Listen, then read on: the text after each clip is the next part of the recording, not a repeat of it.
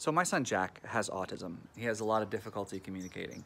And his siblings, it's bummed them out for some time because they want to pull him into what they're doing. Well, they learned a long time ago the best way to involve Jack is to enter into his world. And Jack's world is all about movies.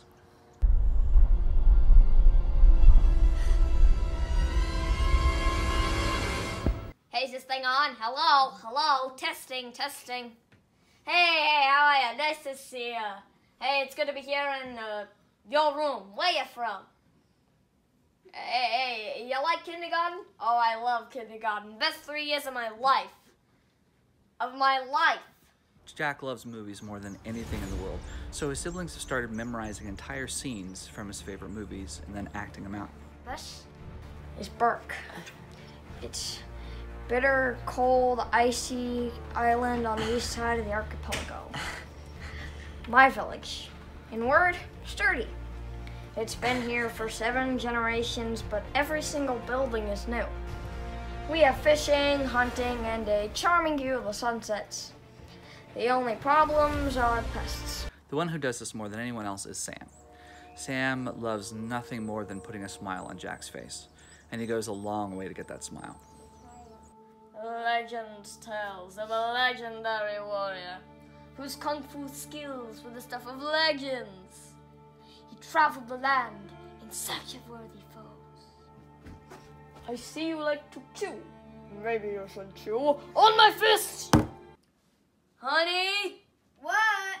Where is my super suit? What? Where is my super suit? I put it away. Where? Why do you need to know? I need it. Don't you go running around doing all dare and do. We've been planning this dinner for 2 months. The public is in danger. My evening's in danger. You tell me where my suit is, woman. We are talking about the greater good. Greater good? I am your wife. I'm the greatest good you are ever gonna get. A couple of months ago, Jack even came to one of Sam's stage performances. Sam played Lord Farquaad in Shrek Jr., and he made it all the way through the first act, and he laughed and laughed and laughed. So you know he loves it. So what I believe you were trying to say is thank you. Thank you? You're welcome. What? No. I didn't. I wasn't. Why would I? Okay. I see what's happening, yeah.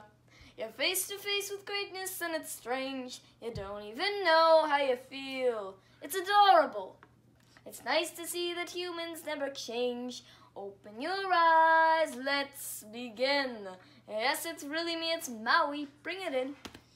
I know it's a lot, the hair, the bod, when you're staring at a demigod.